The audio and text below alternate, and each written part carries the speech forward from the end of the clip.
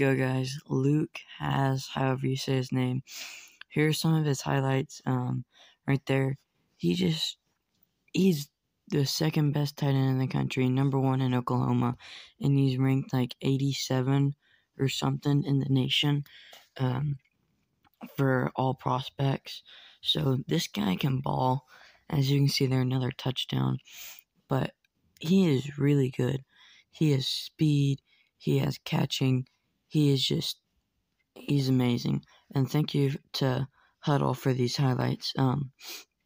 But he is an amazing tight end. He's going to help out a lot with the absence of Trey Knox. And he did commit 3 months ago, but it's still good to get these highlights because dude is amazing. He's kind of like a wide receiver, but he has really good blocking, so that's why he's a tight end.